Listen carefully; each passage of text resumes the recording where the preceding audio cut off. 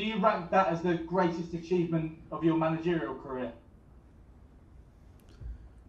If I have to backfire quick, I would say yes, but in general, you know, I find it pretty hard to rate your achievements, because who wants to be the judge, and who wants to say what, who wants to know? I mean, we tried, or I tried, and together with my staff and my team, to be the very best I can and to put the best out of my teams.